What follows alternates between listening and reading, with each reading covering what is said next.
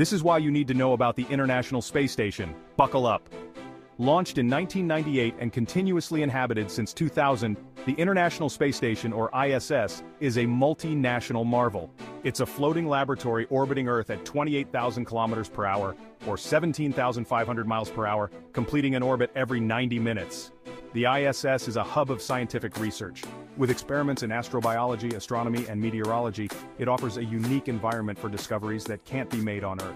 Research here paves the way for future deep space missions. This space station is a product of international cooperation with contributions from NASA, Roscosmos, ESA, JAXA, and CSA.